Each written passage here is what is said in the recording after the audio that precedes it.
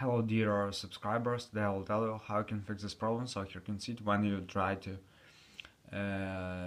receive some files from AirDrop and you just see this problem, fail to save items, save to iCloud drive instead.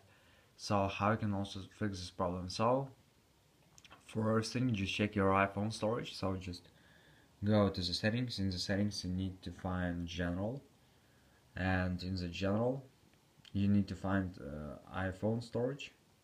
So just open it, and here just check if you have enough free space. Also you can try to choose less files to send, so just make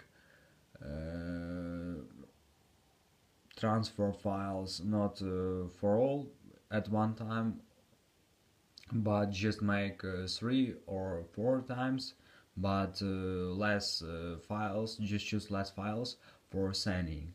So thanks for watching, have a nice day, subscribe to my channel, click like, and goodbye.